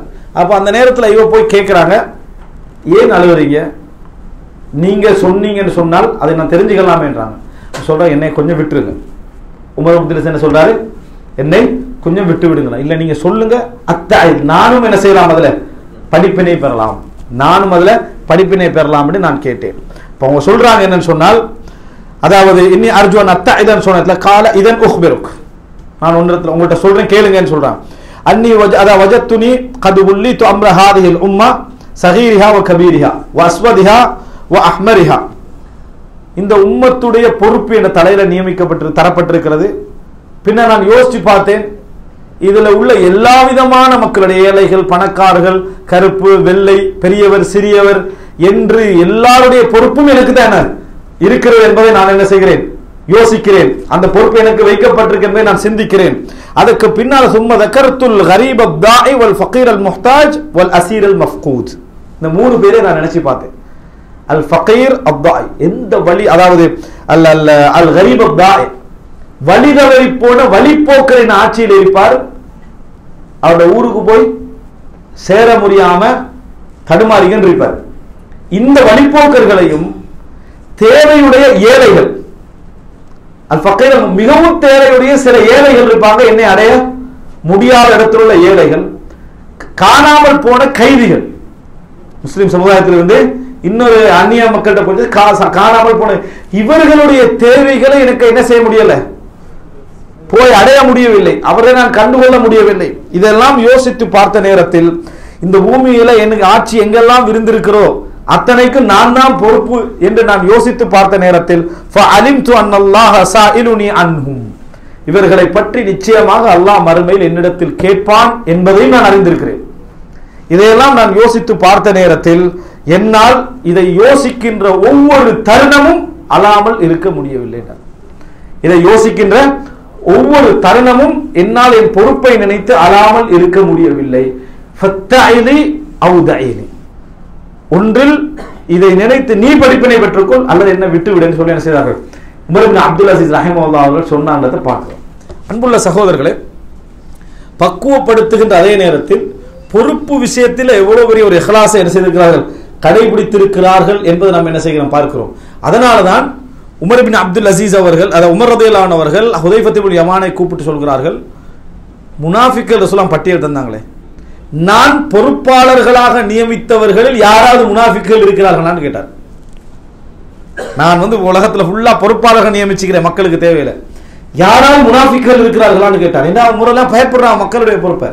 2 பேர் இருக்கிறாங்கன்னு சொன்னாங்க ஹுதைஃபா ரலியல்லாஹு அன்ஹு, கேட்கும் வரைக்கும் சொல்லல, 2 பேர் இருக்கிறார்கள்.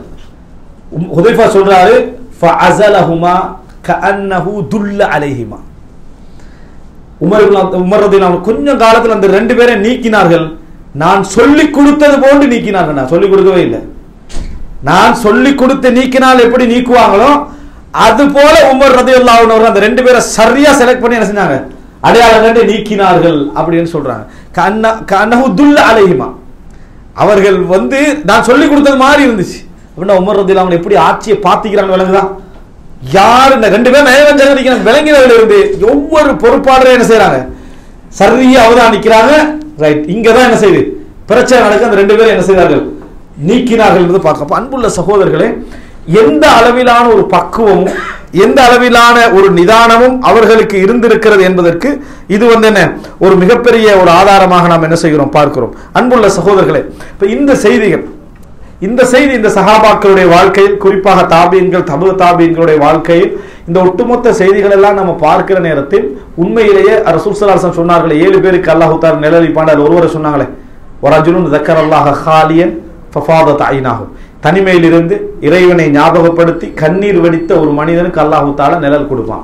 அதுல மிக முக்கியம் கண்ணீர் வடித்தல். 2வது தனிமை, பகிரங்கமாக அல்ல, தனிமையில கண்ணீர் வடித்தல். அதை அல்லாஹ்வை நினைத்து என்ன செய்தார், கண்ணீர் வடித்த மனிதருக்கு அல்லாஹ் நிழல் கொடுப்பான் அப்படி என்று சொல்லி வருது என்று சொன்னால், நாங்கள் எந்த அளவுக்கு எங்களது நஃப்ஸை நாம முஹாசபா பண்ண வேண்டி இருக்கிறது. ஒவ்வொரு விஷயத்திலும் நாங்கள் அதாவது 2 விஷயம் நான் திருப்பி இதில் சொல்லுகிறேன். ஒன்று, எங்களுடைய குறைபாடுகளை நீக்கி நாங்கள் பக்குவப்படுத்துவதற்கு எடுக்கின்ற முயற்சி. குடும்பத்தோடு, நண்பர்களோடு, உறவுகளோடு நடக்கக்கூடிய அஹ்லாக், வியாபாரத்தில் நடக்கக்கூடிய ஹராம் ஹலால் போன்ற விஷயங்கள், வணக்க வழிபாடுகளுடைய விஷயங்கள், எண்ணங்கள், கெட்ட எண்ணங்கள், நல்ல எண்ணங்கள், இது போன்ற விஷயம், இதெல்லாம் பக்குவப்படுத்துறதுக்கு முயற்சி எடுப்பது ஒரு பகுதி.